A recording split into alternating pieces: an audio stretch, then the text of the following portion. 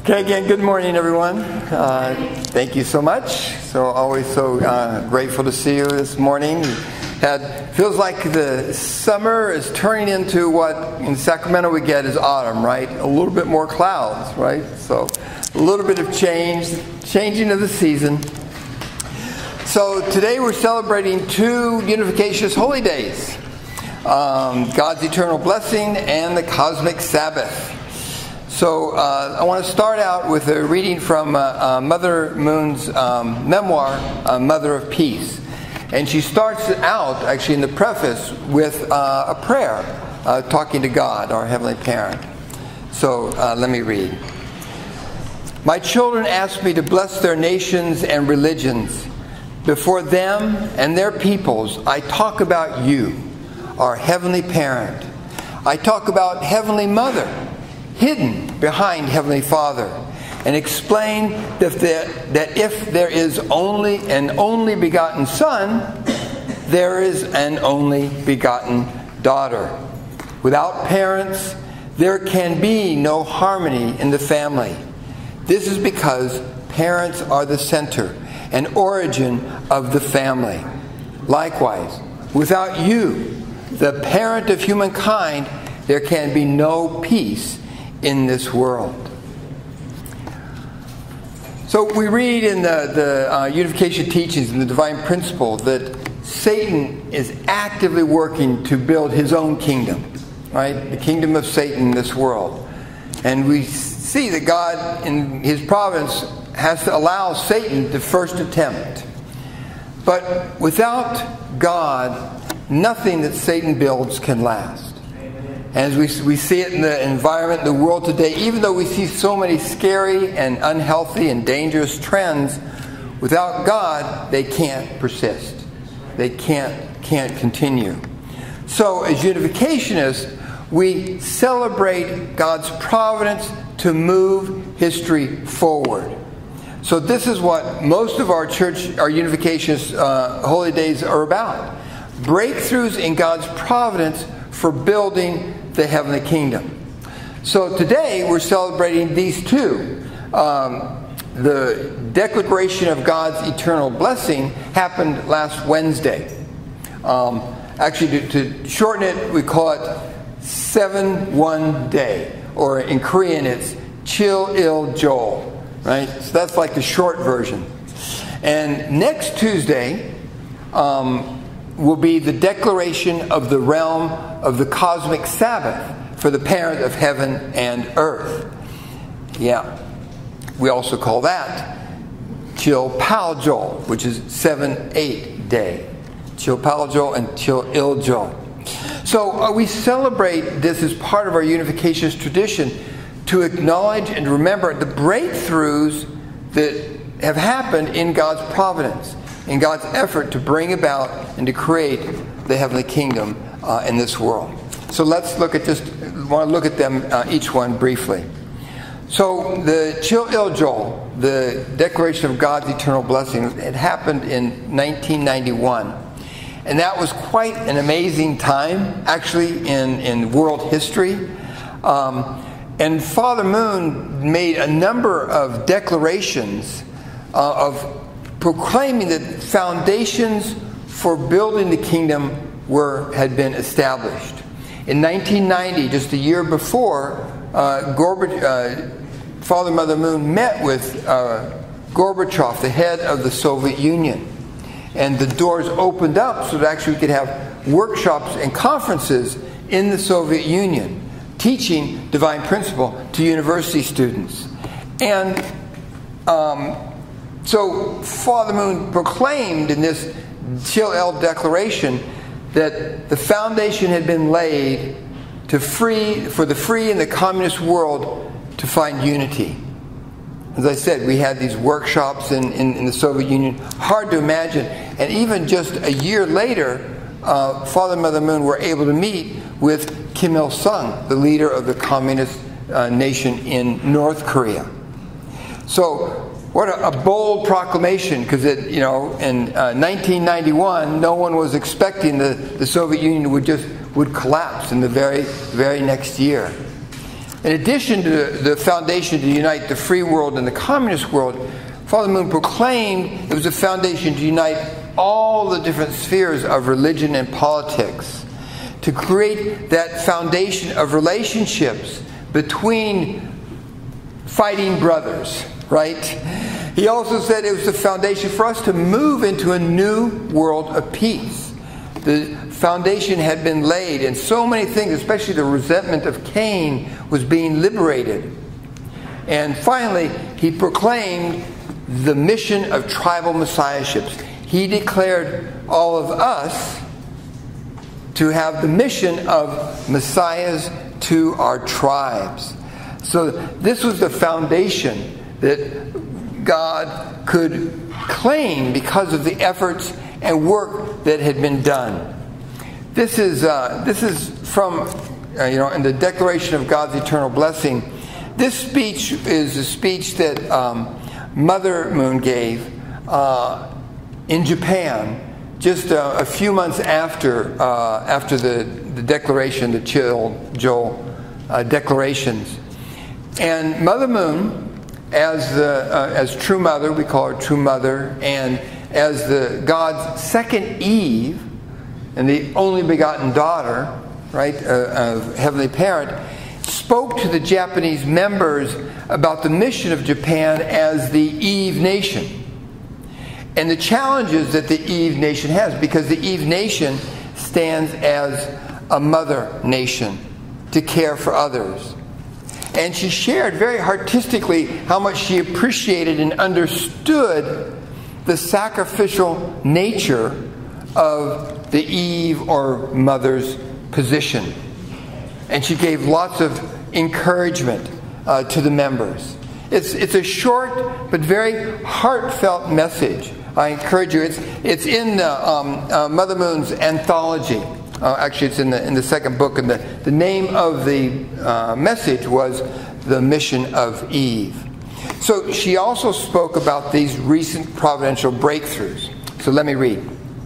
Mother Moon says, through his historic meetings and conferences in Moscow in 1990, True Father completed the restoration of the first sun on the worldwide level and proclaimed through Chil Il Jeol.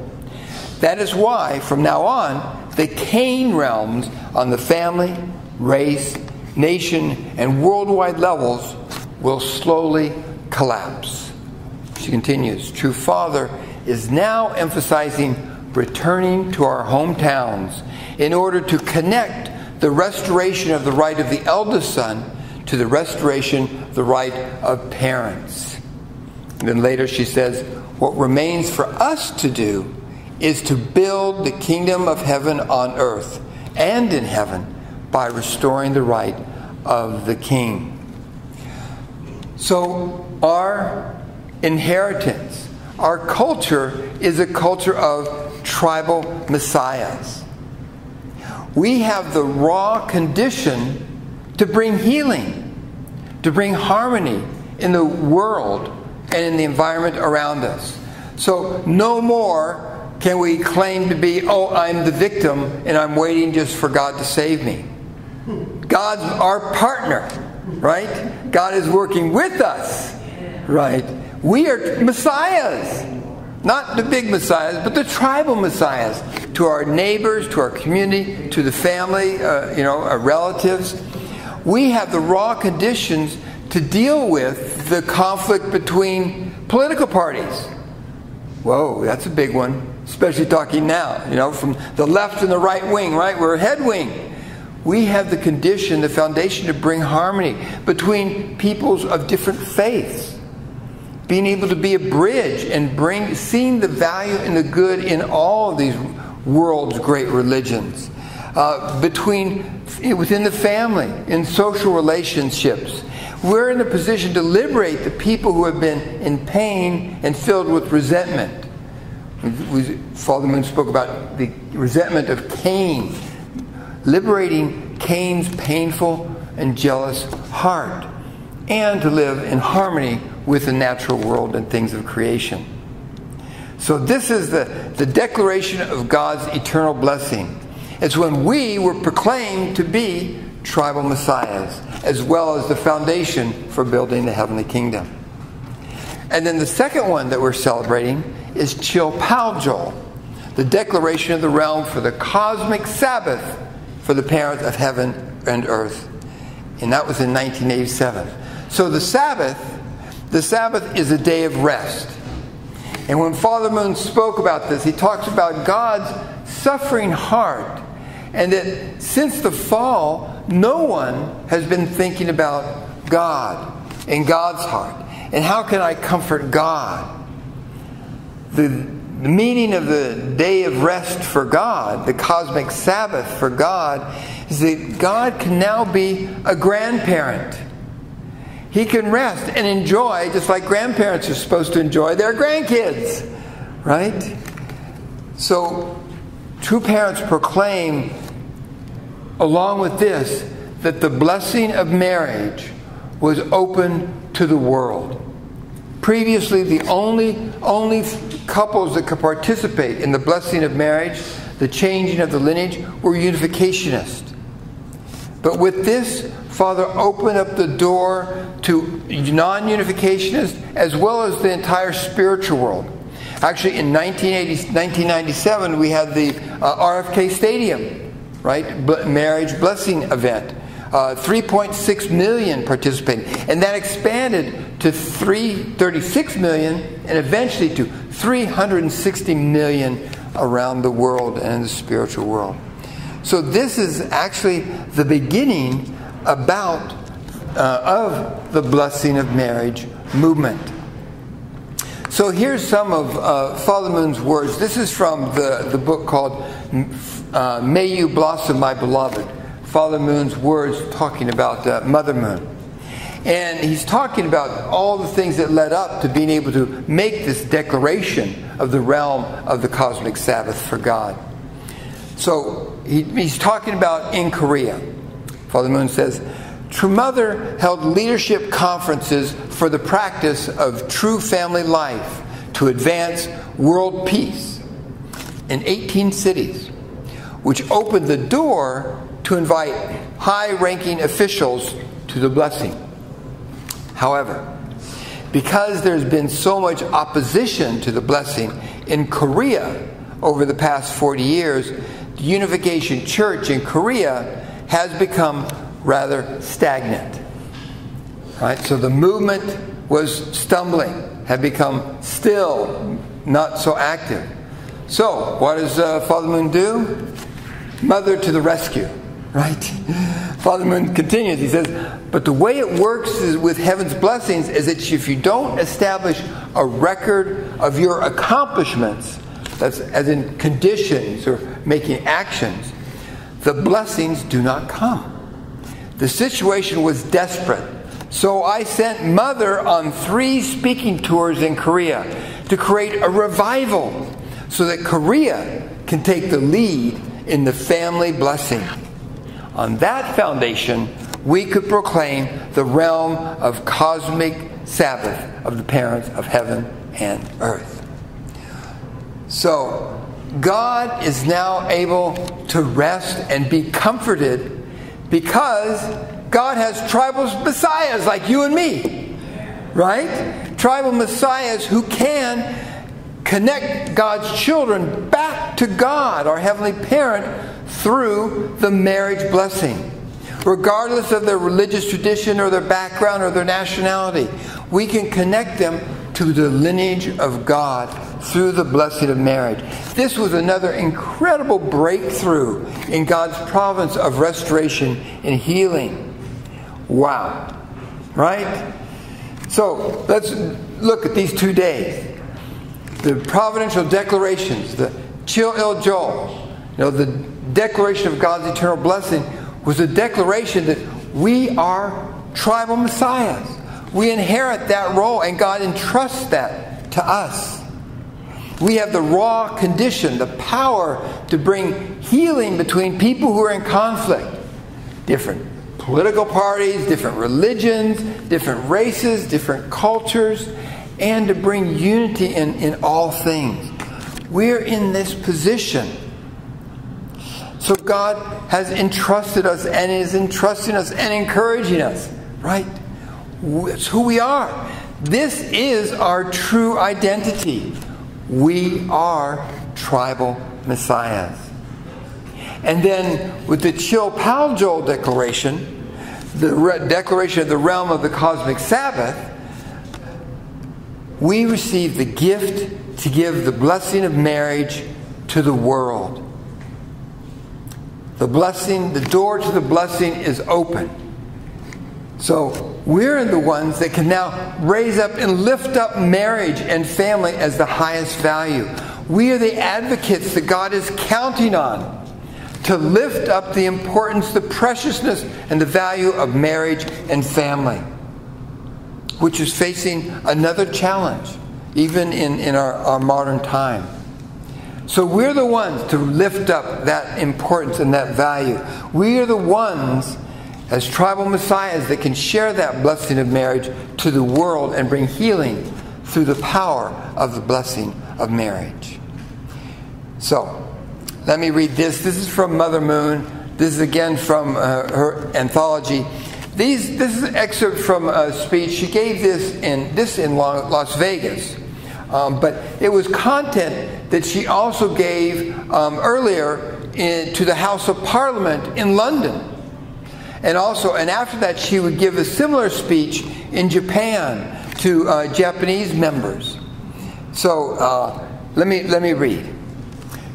Mother Moon says, please bear in mind, actually in the other speeches she says, inscribe it in your heart, write it into your heart, right? That we have entered the era of the authority of the cosmic Sabbath of true love.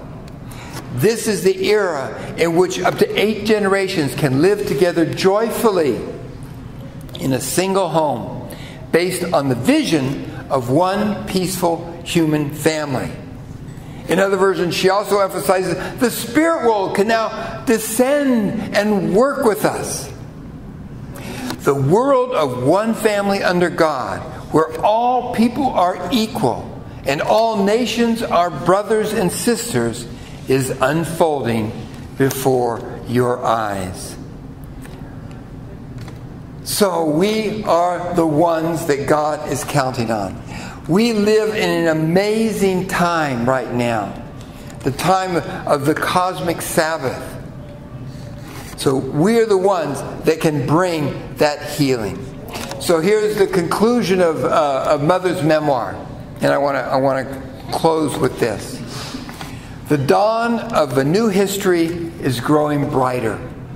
Through the manifestation of the only begotten daughter and the providence of restoration, humanity has new hope.